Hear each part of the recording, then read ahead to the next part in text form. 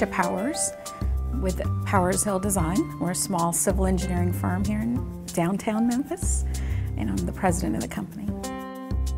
The amenities downtown are just, the array is amazing.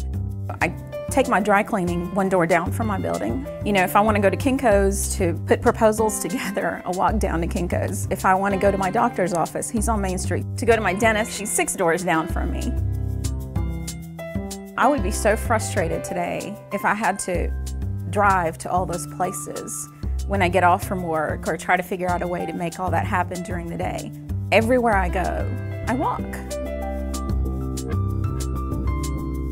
I always say that there's not a day that I go to lunch when I don't run into people I know. Instead of having to schedule a formal meeting and go to somebody's office, we were standing at Main and Monroe talking about a project. My office overlooks Main Street, and there's something really neat about that.